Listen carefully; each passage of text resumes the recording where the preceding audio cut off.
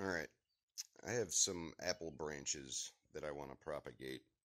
Figure springtime is the best time for them, so I take a cutting. You can kind of see how long. It's about 6 to 8 inches at most.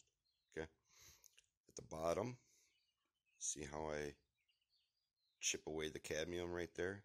I guess air layer it per se. Focus. Okay.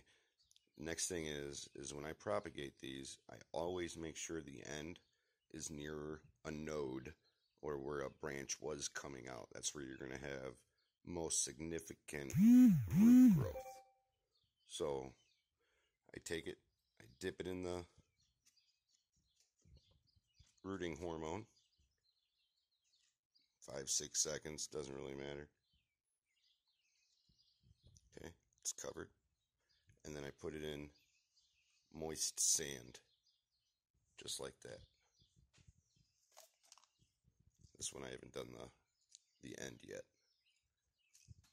So I'm going to fill this up.